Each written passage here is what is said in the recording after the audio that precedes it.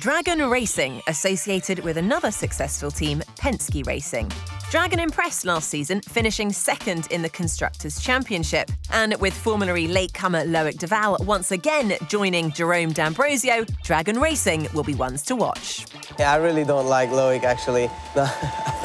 I'm joking. He's a great guy, you know. We've known each other for a couple of years. He's one of the top drivers in the world, you know, and he's got loads of experience. Here comes Duval on the attack. That's a lovely, decisive move. It's Belgium. Just his French accent is not as good as mine. I know him since a while now. When we were younger, we've been in the same Renault Formula 1 program together. So it's a few years ago now already. We had a good second half of the season last year. Duval is through, up into fourth place. We have been so successful in the second half. It's also because the communication between the drivers and engineers are working pretty well, so I'm really happy, and I think consistency is something really positive and important in this championship. It's important to have two good drivers in the team because you want to push the team forward. I want him to push me. I'd not try to push him. Here's a battle between the two Dragon cars. And we do get along outside the car and outside the racing environment, which make it even easier and better. The target will be to be at the front. We did finish at the end second in the championship as a team last year. Twice, Jerome and myself, we finished on the podium. Dragon Racing was the only team being able to put both drivers on the podium. I think the guys at Dragon have developed a really good chemistry as teammates. Don't confuse the fact that they're friends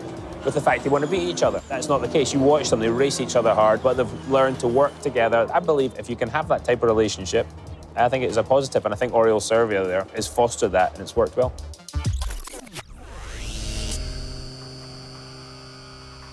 Teams can now develop their own drivetrain, which will not only provide improved performance, but will give each of the cars their own unique sound.